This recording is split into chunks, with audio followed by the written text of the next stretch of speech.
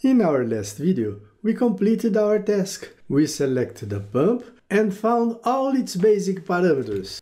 It's so easy when you know what to do and how to do it. We even found a way to calculate the required NPSH when this data is not available. But this specific speed, what exactly does it mean? To answer this question, here is our pump. Here is its suction and its discharge. When we open its casing, we can see its impeller. The impeller has different configurations depending on the flow and the head values to be supplied. In most cases, it has this configuration. It's a radial flow impeller. The water flows parallel to the axis and flows out perpendicular to the axis or radially.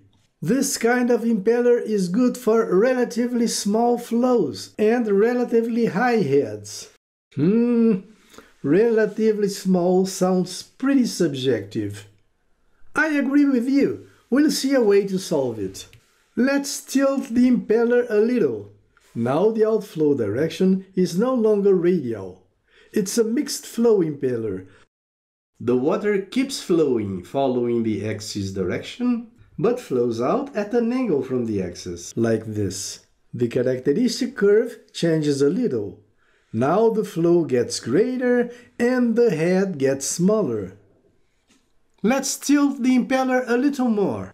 It behaves even more as a mixed flow impeller.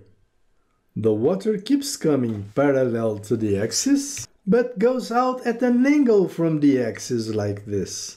The characteristic curve changes again. Now the flow keeps increasing and the head keeps getting smaller. Let's tilt the impeller completely.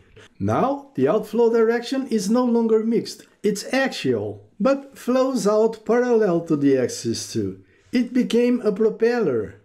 The characteristic curve changes again. Now the flow is really high and the head is really small. Take a look at this diagram.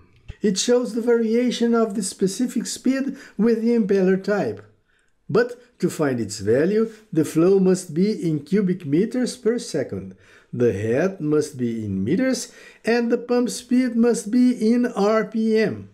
When specific speed goes up to 50, we're dealing with radial flow impellers.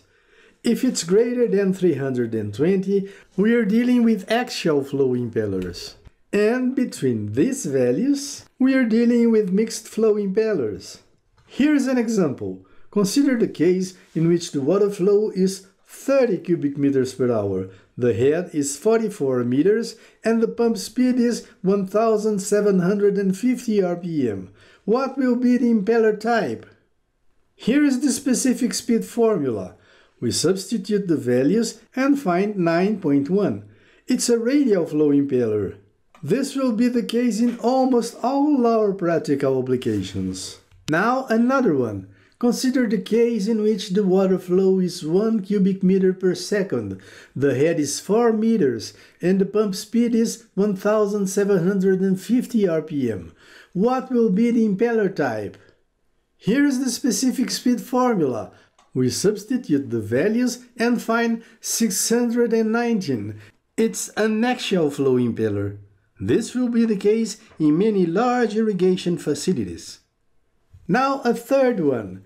Consider the case in which the water flow is 1 cubic meter per second, the head is 44 meters, and the pump speed is 1750 RPM. What will be the impeller type? Here is the specific speed formula. We substitute the values and find 102. It's a mixed flow impeller. This case is not very common in our practical applications, but it happens every once in a while.